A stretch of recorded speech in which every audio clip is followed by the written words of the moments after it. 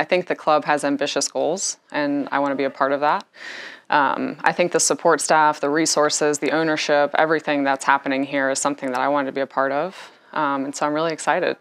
Yeah, I think this league is so hard to play in, and it's super competitive. So I think seeing them go from last to first or close to it is an extremely monumental thing to do in this league. It's very hard, and I think just seeing how the city has supported the team and everything here and everything that this club has going for it, I think for me it was a no-brainer once I came, and then obviously success follows, I think, a professional environment.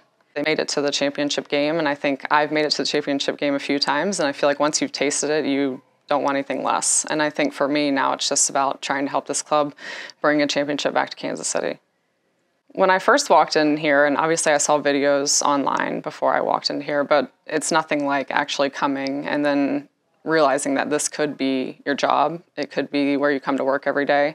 And I think for me, I've never experienced anything like this, so I'm really looking forward to having this be a place that I can call home.